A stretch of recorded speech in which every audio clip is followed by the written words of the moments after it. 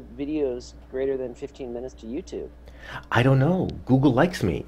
Um, I got a special notice on my Korea Bridge account because I've been uploading a lot of Korea stuff to YouTube, and they gave me an official, hey, you can post longer than 15 minutes now, and I was very proud.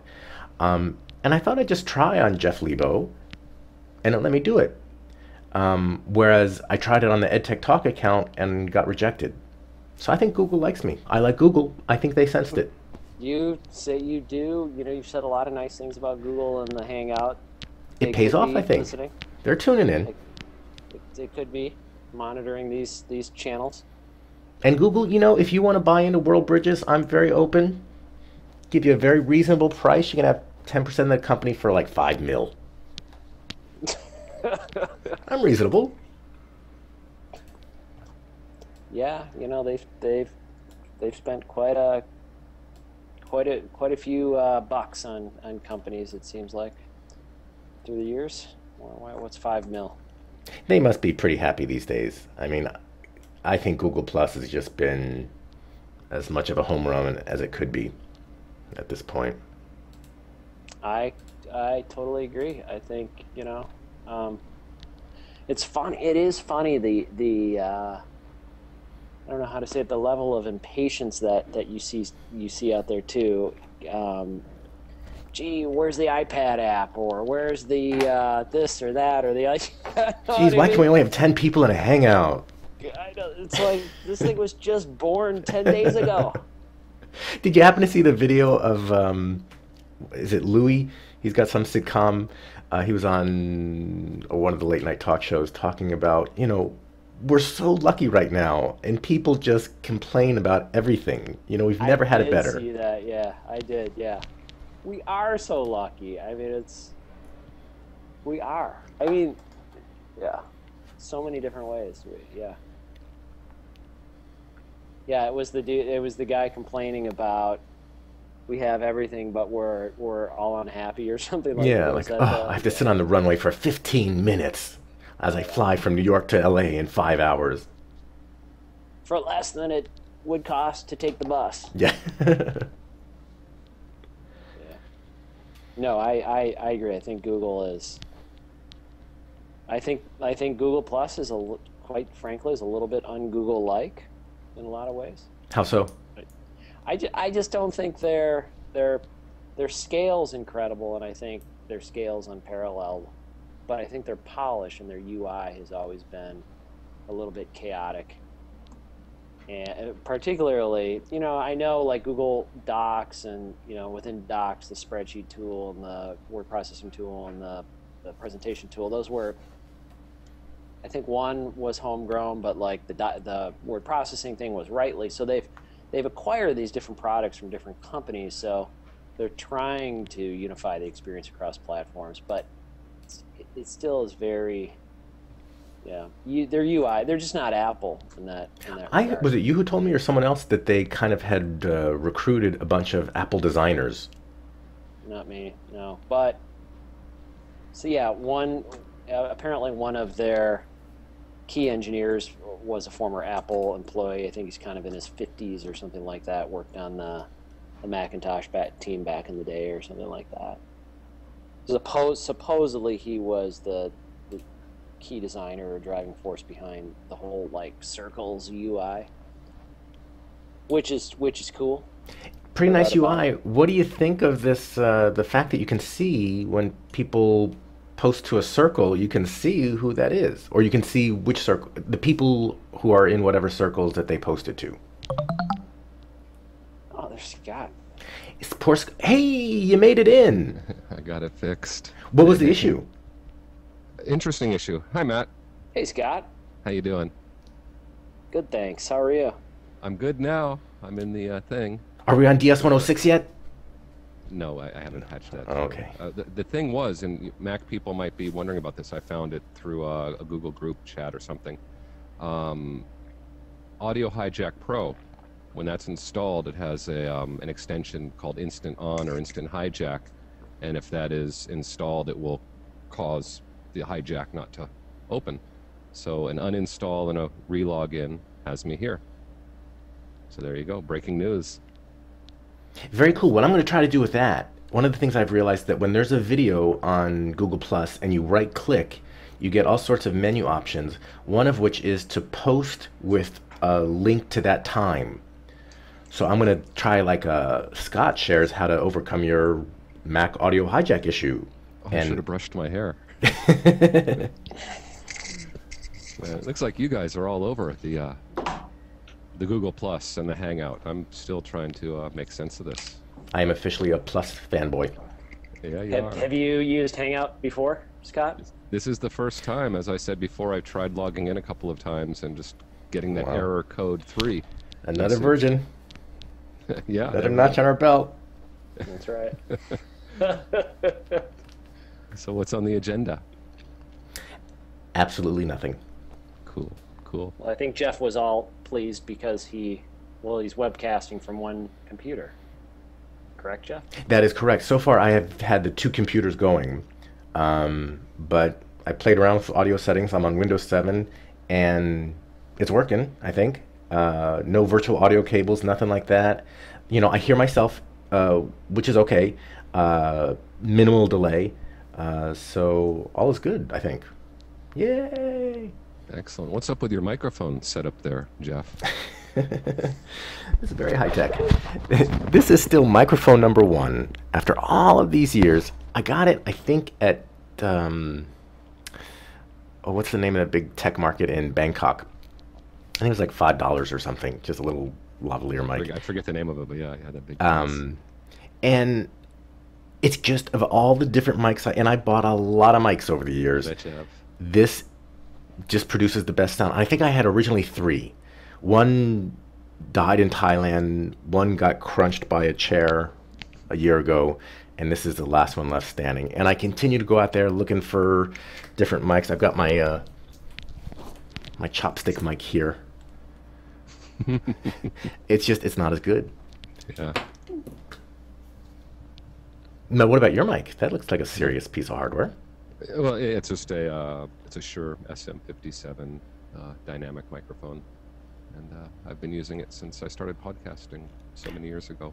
And I probably asked you it before, but how much did that one cost? They're about $90. This is actually the same one that the White House has used since the 60s. Not that bad. Do you have a mixing board, Scott? Yeah, I'm using a little mixer, a Behringer mixer, and I'm ready for a new microphone. A student had one on campus. It's a condenser microphone made by Electro Voice, perhaps. It's called the Cardinal. Electro Voice might not be the right brand name of it, but it's a very small little unit, and I used it for one of our radio broadcasts last week. It's awesome, and a very rich sound. But with that, I would need a mixer that has phantom power, and this one doesn't have it. So do you have a USB interface on that Behringer, or do you have a MIDI device between that Behringer and your computer? Not even that. From the early days, it's the smallest Behringer model with just 2 channels, actually 4 channels, but 2 of them are double, and the output goes to the line in on the Macintosh. Oh, That's no what I've kidding. been using forever. Yeah. So it just goes to the okay.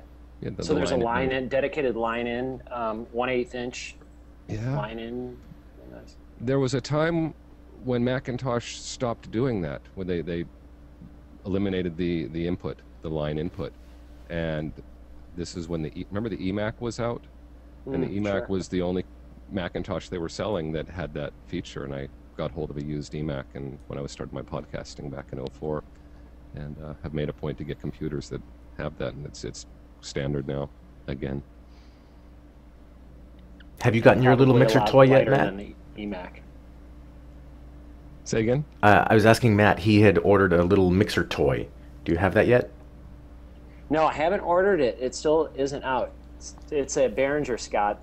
Behringer is supposed to release any day now, really. A small little, it's about a $60 mixing board, probably like what you have, but it has a digital interface, so it has a USB interface. That's what we need.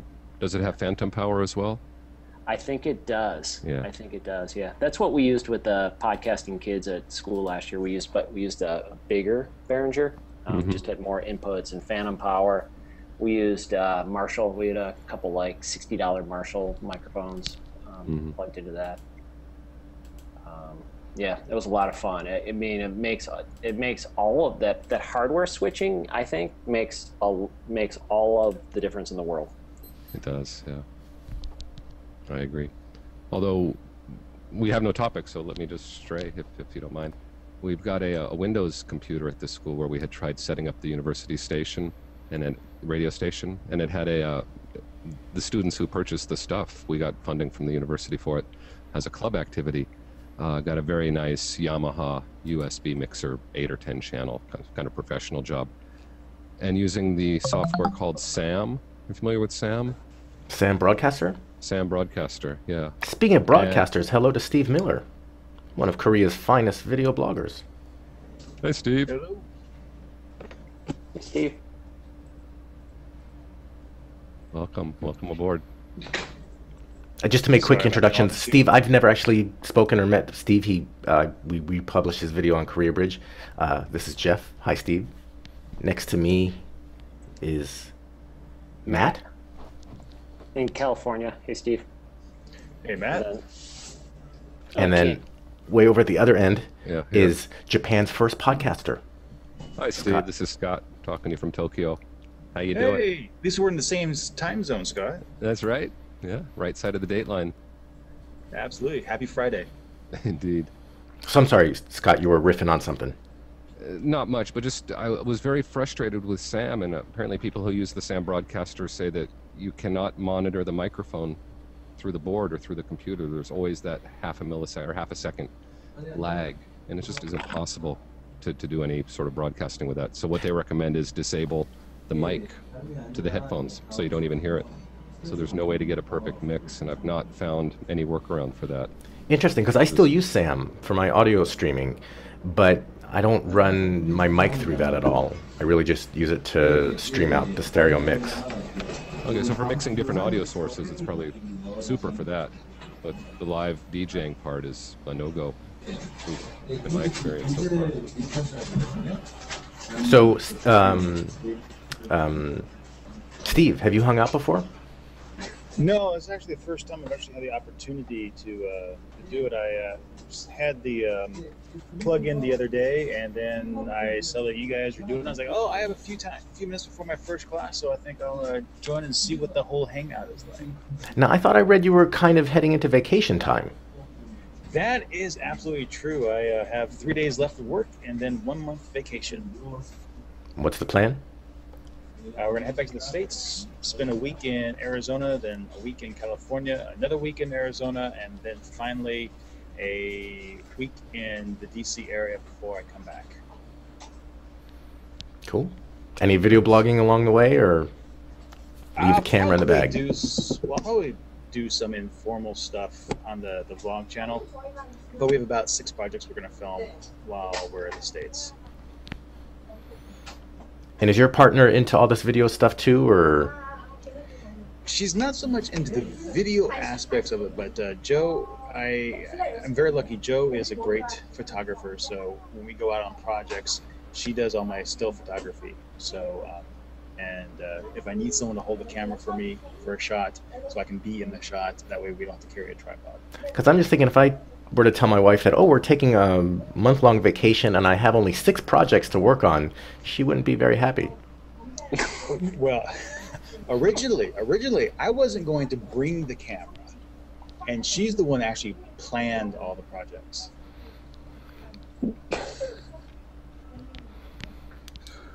Can you give us an example of a project? Well, she found this deal on Groupon that there's a couple different steamboats out in Arizona. So she got tickets for the whole family, and then she's like, and you need to do a video about it.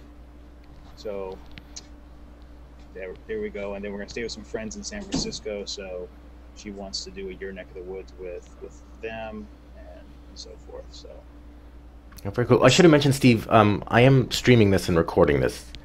okay, cool. Hope that's okay. Yeah, I'm always assuming that. That's good. That's safe, especially when I'm involved. Steve, a steamboat in Arizona? Okay, so down in the Phoenix area, you have a whole series of lakes that lead out to Roosevelt area, and so there's a lot of fishing, a lot of deep canyons. So some tour operators have dropped some steamboats in there, and well, originally they were steamboats, and now they're more diesel and other motorcraft. But they go on scenic tours up throughout the channels, and you get to see some great scenery. Nice. Are you on any kind of vacation, Scott? Oh, he's playing with his audio. I had mic down. Hey, I'm back. I was just putting a thing in the text chat. I'm going to try to send this audio out to DS106, if that's okay. Sure. Okay, see if I can do it. Actually, I'm sort of in the same boat as Steve, just winding up the classes at one of my jobs, which will be next week. I have 2 more classes. Then the week after, going back to the States with 2 of my daughters for 3 weeks. How old are the daughters now? 7, 9, and 11.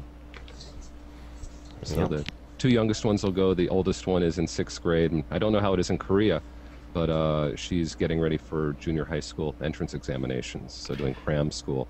Oh yes. And is that a big deal in Korea as well? And not so much for the junior and high schools. It's the big exam is for college. Right. That's So high school students are putting in extra hours. yeah, because the test isn't until November, and they get one shot. It's every November, and that's it. So if you screw up on it, you have to wait another year before you can take the entrance exam. Ouch.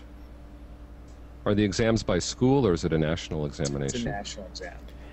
That's for senior year, although there is some kind of exam process to get into certain middle schools or high for the schools. special ones. Yeah, for the special ones. But most of the kids, at least in my city, they just Where are you, it's Steve? I'm in Dongtan, near Suwon, Osan area. Okay. Yeah, they just announced in Gyeonggi-do, which is one of the big suburbs of Seoul, I guess you could call it, announced that, oh, we're changing our budget and we no longer have money for the 800 or whatever foreign teachers that are in the school systems. And so those whose contracts are coming to an end are gone, and those who just signed a few months ago may not get their salaries in a few months. Yeah. Like I have 2 friends that are here with GEPIC, which is the Gyeonggi-do program, and they resigned back in March, and they're in the States on their holiday right now, and they'll come back and they don't know if they have a job or not, or I should say they have a job, whether or not they'll get paid or not. They have a new hobby. Yeah. Steve, you mentioned you're leaving soon. I was thinking about doing a Korea Bridge hangout on Monday. Are you still around then? I am. We don't leave till Thursday. It just depends on what time. I was thinking like 9-ish or 10-ish. At night? Yep. Right, that should be fine. Oh, cool. Yeah, no problem. We start intensives next week, so my last class is now flipped to the morning. Excellent. I'll send you some info. Yeah, that'd be awesome. That'd be awesome. So Scott, what do you teach? I teach a lot of things. I'm an adjunct instructor at about 3-4 different universities, Holy classes, stuff. basic ESL at a couple of places. At another place I teach public speaking and computer classes. And the third place I teach radio. And the new class I just started this last summer, Cyberspace and Society, which is a computer science course. Ooh. So a lot of stuff. Oh, that's pretty interesting. Yeah, That, it's too that is cool. pretty interesting. Traveling Right here up your and alley there kind of stuff. every day. Well, yeah, I wouldn't like to travel this, but the cyberspace one was interesting because I actually worked in distance education back in the 90s, and wrote a couple papers on it, presented at conferences. So that's always a big passion of mine. What are you teaching? Right now, I'm doing elementary education, ESL, but come the fall, I'll be full-time professor at a university teaching English. Oh, And awesome. I just put in links to your guys' sites. cool. And Matt and I at some point need to reconnect. I owe you an email, Matt, but So thanks. Scott, I had Thanks. a question Check that about out. your computer science course. Is that a coding course, or will the students be coding? And if so, what languages and platforms might they? No, it's not. It's in the computer science department, and it's a science credit, and I'm not at all qualified to teach that with an MA in TESOL. But since it's an American university here in Tokyo, I've been there for 5 or 6 years, and there's nobody else to teach the class. I'm getting to do it. And it's an introductory course to issues of using computers and using computers to navigate the internet and understanding privacy and copyright. And what I did this last semester was tried to borrow from the DS-106 model. That's a digital storytelling class out of Virginia, University of Mary Washington, where students create an online identity and learn different techniques of working with visual and audio and video just to put stuff on the net. And it was a tough class for me, first time out, but a lot of fun. Sure. Could you, you know, I've heard so much about DS-106 and never really kind of fully understood it. Could you give me the elevator speech on DS-106? I don't know if I can keep it that brief. It's really awesome. It's a mind blower. And just incidentally, I wasn't able to patch the audio through. I would have to do it before logging in here. But DS-106 it's based on an idea that Gardner Campbell came up with a couple of years ago in an essay he wrote called Personal Cyber Infrastructure. And in that, Campbell talks about the way technology, as it entered both publishing and education, used something he calls a digital facelift, where they kept the existing forms of information distribution and just put it online, as evidenced by learning management systems and Blackboard, where it's just kind of teachers putting their notes out there and having some sort of chat. And what Campbell feels is needed is that students, young people, need to learn how to inject themselves into the, or not themselves, but an essence or an element of their identity into the cyberspace, and actually learn how to set up a web server and build a web page which they'll use throughout their whole undergraduate experience, and use this web space for their work and their courses. So the DS-106 class is one kind of computer science class at University of Mary Washington, which is borrowing that model, and they have students do these awesome projects, and the teachers are very involved, and becomes, as much as anything I've seen on the internet, a community. And it's done as a MOOC type of course, so there are people all over the world taking it. So there's this interaction between educators and people who are just doing this because they have heard about how cool it is, as well as the students in the class. And it's just a very energizing and exciting thing to be a part of. And That's one of the big wows of this was check it out. Check it out. The DS-106 radio was quite the hit. And during the course, it was opened up and people could jump in with their own audio anytime. What has happened since then? Is anyone besides you still playing with it? Oh, the radio is kind of an adjunct that developed in January. It's still going on. I checked out for a month or so when I was doing my own course here this summer, and I'm trying to get back into it.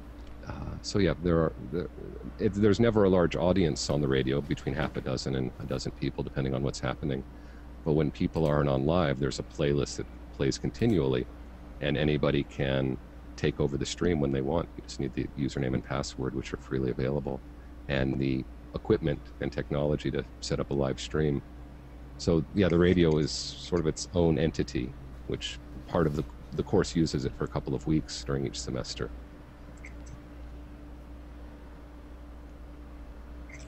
And Scott, I have to thank you again for linking up with our students on our internet radio station the day after the earthquake in Japan. I know that was quite an experience for us, and it was great for our kids to be able to connect with you.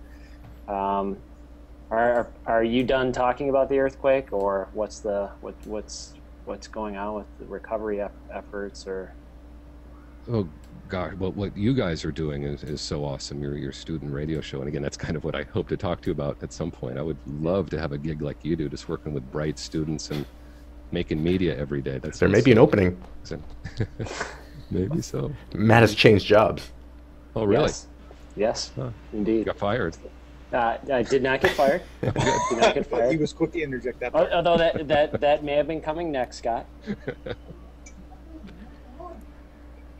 All right, beverage break. Excuse me. Well, yeah, the earthquake. Did you hear about the beef? Where's the beef? You have? Yeah, that was prison over here. Yeah, I'm sure it's big news in Korea. Yeah. There was straw from rice that was in the Fukushima area that has been distributed throughout northern Japan.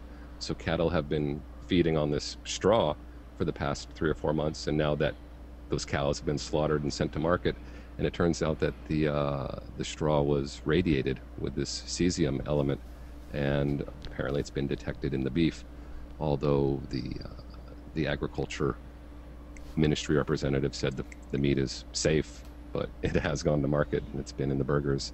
So I don't know how dangerous or serious that is, but it's just one of those things. I saw you pound your forehead when I mentioned it. It's just like, oh my gosh, this is like really, really unthinkable what's happening, and we have so little information.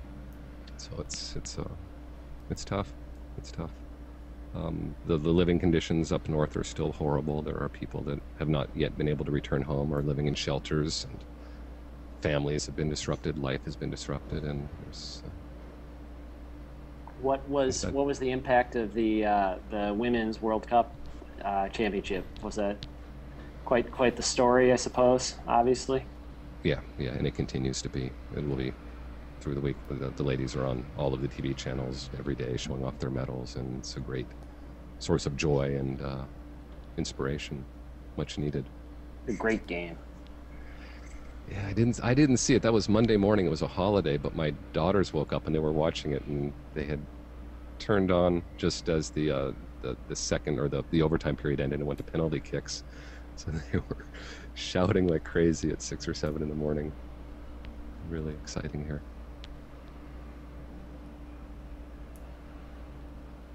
Well, we'll definitely have to circle back and talk more about youth webcasting and internet radio and that sort of thing. And this Hangout stuff has got to make it a lot easier and interesting.